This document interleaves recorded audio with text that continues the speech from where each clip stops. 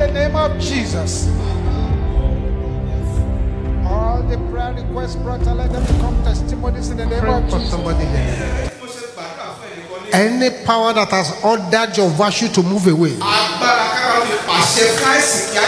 with a sevenfold amen, 7 non-compromising, hell-shaking amen, recover them in the name of Jesus.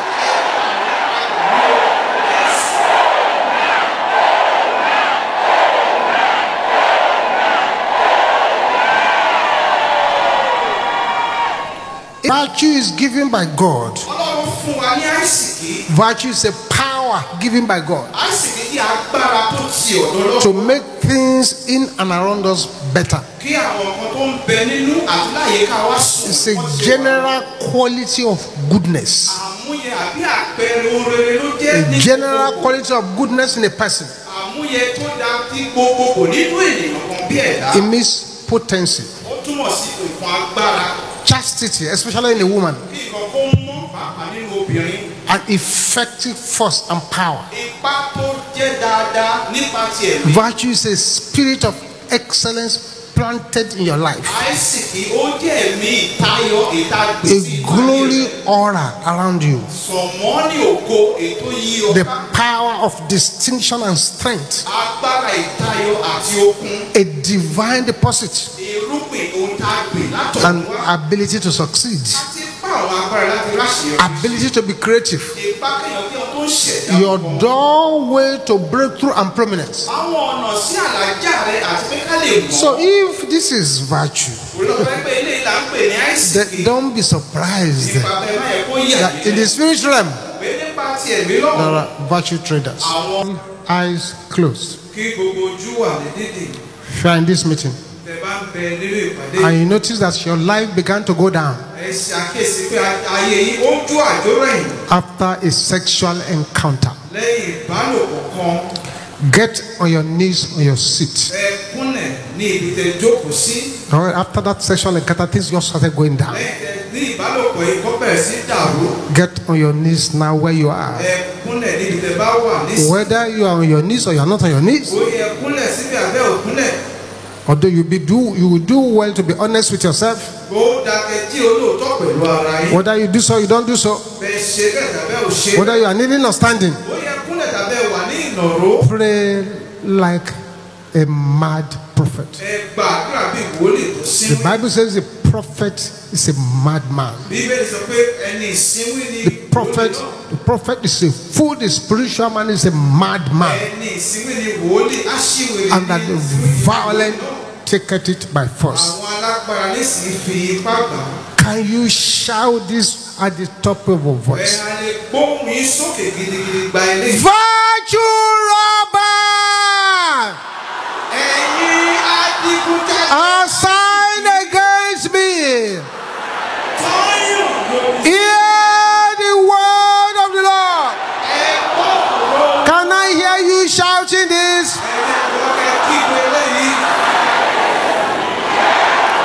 Let your voice roar like thunder. Your voice is not loud enough.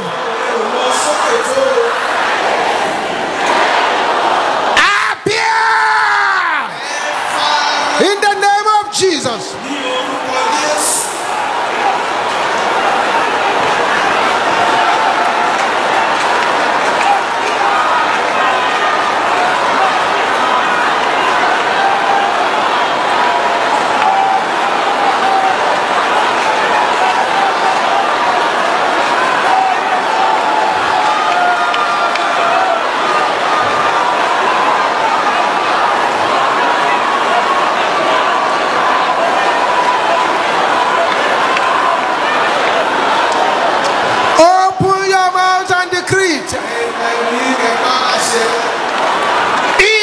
Jesus' name we pray.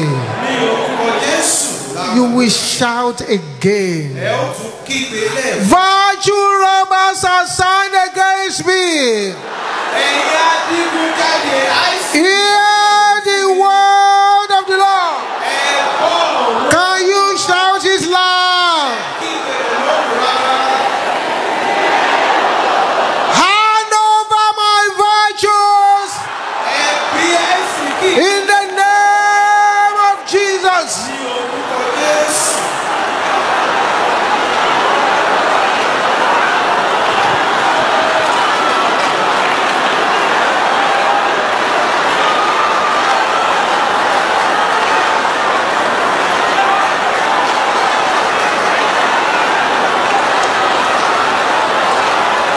Makaposepela kayabo shenderaba.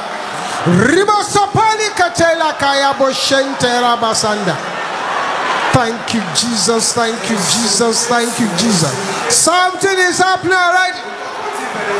Let them hand them over. All these stolen virtues.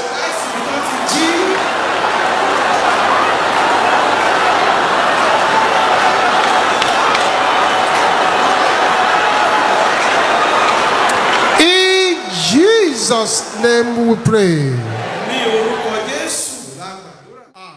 Hold your manna water as we pray these prayers.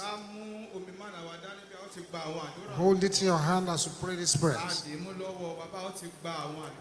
Thank you, Jesus.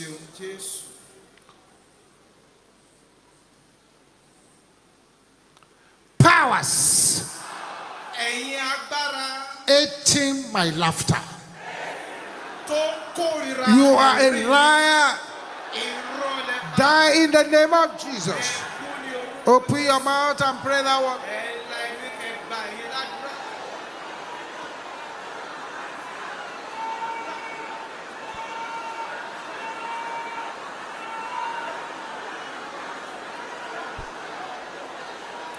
Thank you, Jesus.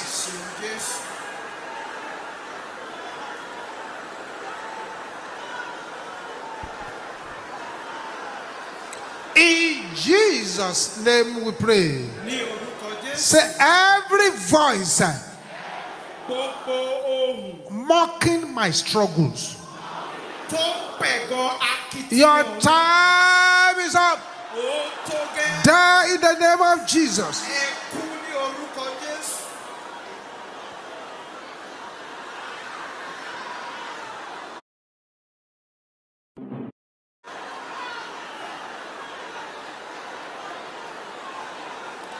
In Jesus' name we pray.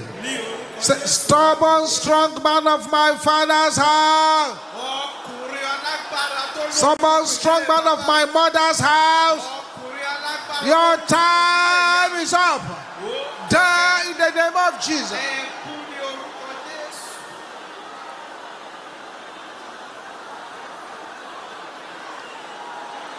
Thank you, Jesus.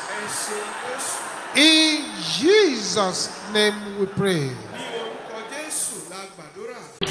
You are ready to recover your stolen virtues. Make sure you hold that water and pray with fire and with power. Can you shout this loud and clear?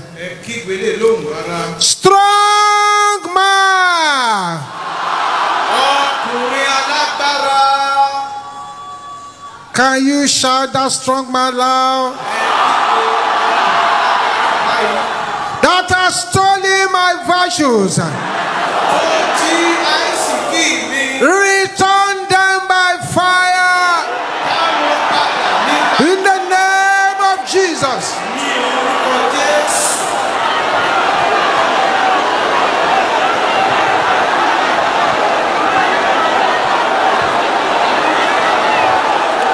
Open your mouth and begin to say it.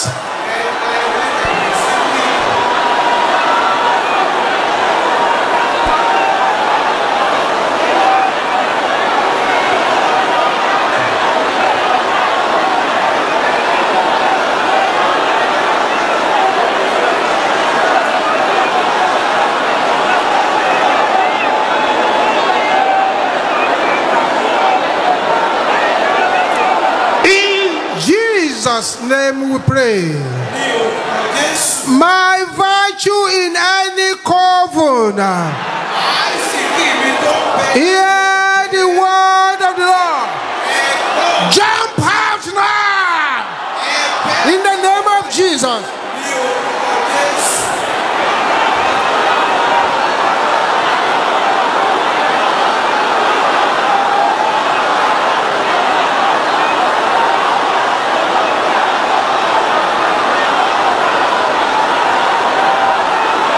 Open your mouth, open your mouth. That's why Jesus brought you here. You are not here to negotiate.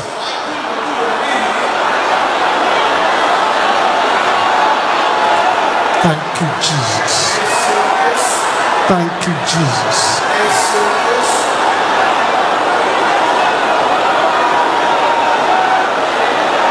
In Jesus' name we pray. Say, destiny vultures, vomit my virtue in the name of Jesus.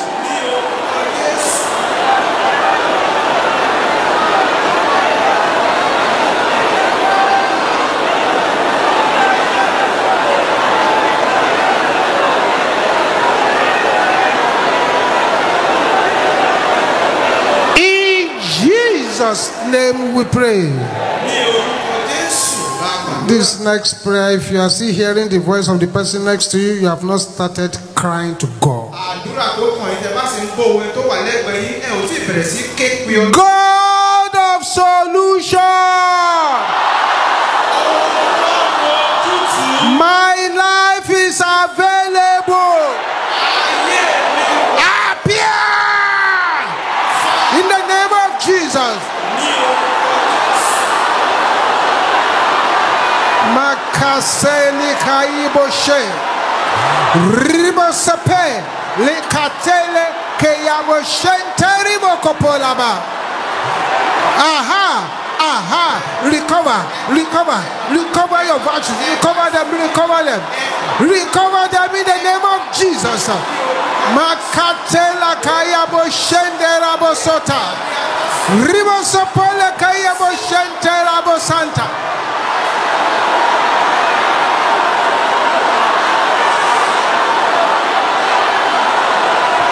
God of solution, my life is available. Appear.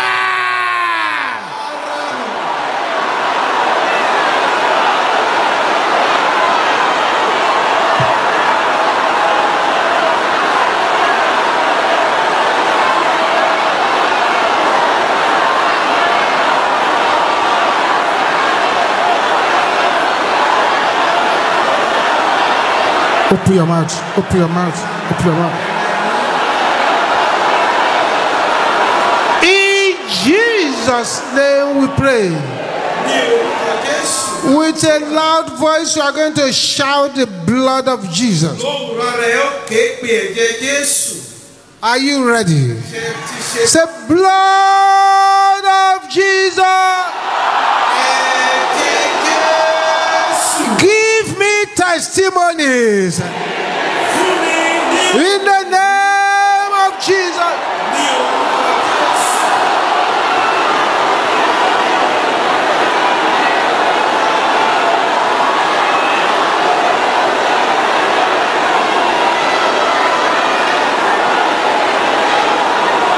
It's happening. It's happening. It's happening.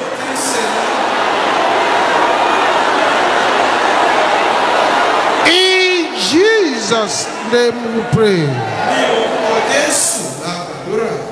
That woman over there, the strange attacks directed at you in the dream, and you woke up with a strange disease. The arrows have gone back to the senders.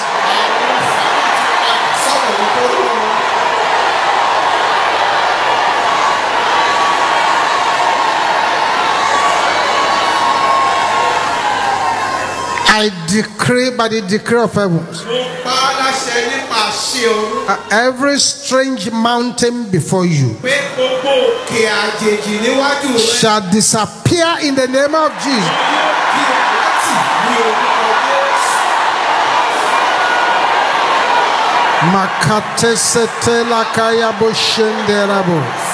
In the name of Jesus, every negative dream blocking your miracles, I command those dreams to scatter in the name of Jesus.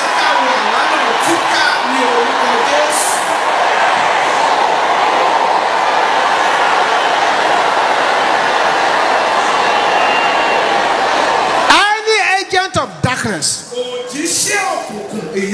assigned to work against your laughter,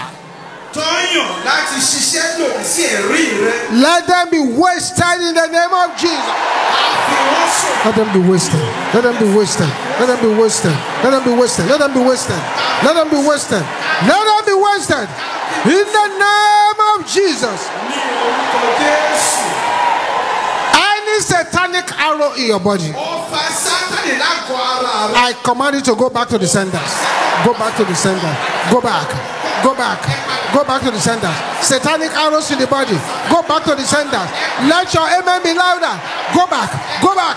Go back. Go back. Go back. Go back. Go back to the senders. In the name of Jesus.